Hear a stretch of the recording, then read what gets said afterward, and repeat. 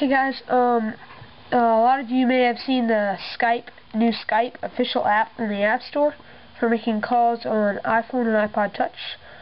So, lots of people have complained though you cannot use it with jailbreak.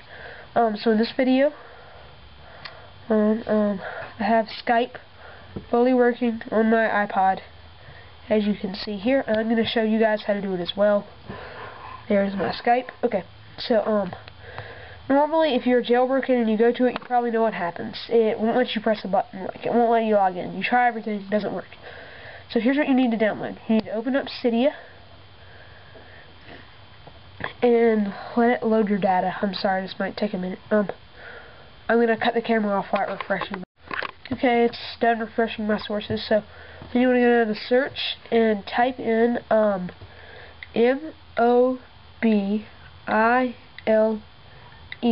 so mobile, and then space SUB, and then you'll see this thing called mobile substrate, I guess you would pronounce it, and Cydia Telesperisso System Powerful Code Insertion Platform. So you want to go to that, and I've already gotten it. And so look, if I hit modify, it's down here. Just ignore that. It's by J. Freeman Sakurik. So it's by him.